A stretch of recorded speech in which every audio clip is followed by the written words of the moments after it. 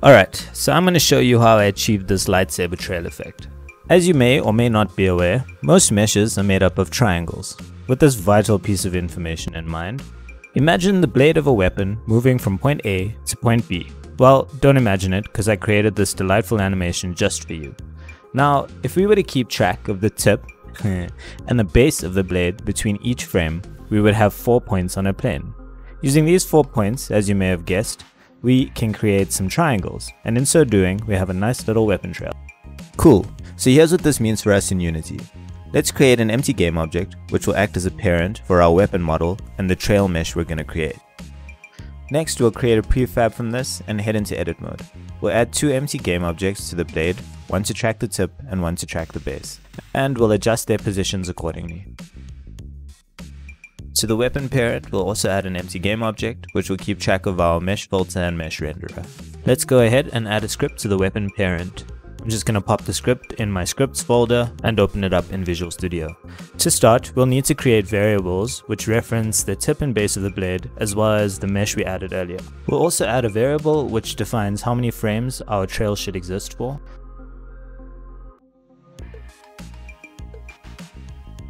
Lastly, we'll create some variables to keep track of the mesh object itself, an array for the vertices and an array for the triangles. We'll need some vector 3s to keep track of the previous tip and base position. We'll also create a global variable to keep track of which frame we're on, and a constant to keep track of how many vertices we need to create per frame.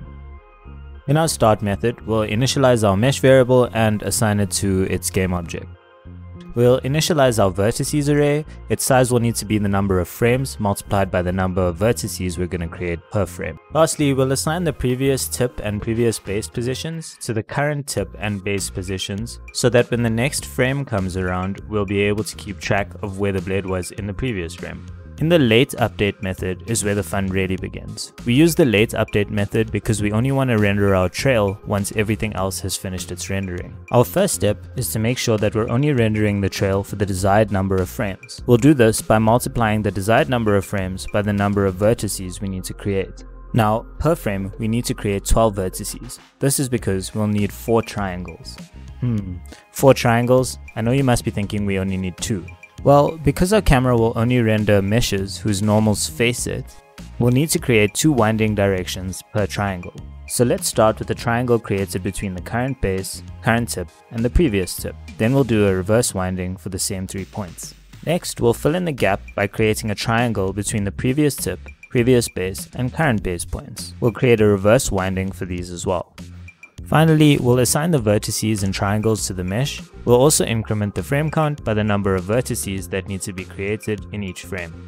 And we'll update the previous tip and previous base position so that in the next frame we can reference them properly. Back in Unity, we'll just have to do some configuration. We'll assign the tip and base object as well as the mesh object. We'll set the number of frames to render for to 100 for now. I went ahead and created a basic animation just so that we could see what is going on. Let's hit play and see what it looks like. Well, cool, our mesh is rendering. All we need to do is assign a material. Whilst I stumble through this, you can find all the code linked in the Git repo down below. And hit play again, and everything looks good. Thanks for watching. If you think there's a better way of doing this, let me know in the comments down below so that I can ignore your comments. Okay, bye!